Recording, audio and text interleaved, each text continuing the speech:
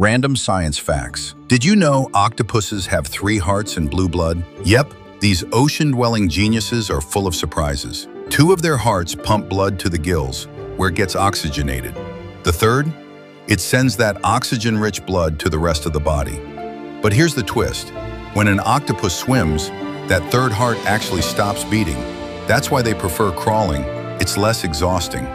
Now, about that blue blood, octopuses use a copper-based molecule called hemocyanin to carry oxygen. Unlike our iron-based hemoglobin, which turns blood red, hemocyanin makes their blood blue, and it works better in cold, low-oxygen environments like the deep sea.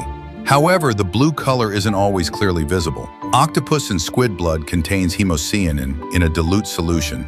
So next time you see an octopus, remember, it's a 3-hearted, blue-blooded marvel of evolution. Do you know a person who loves octopuses?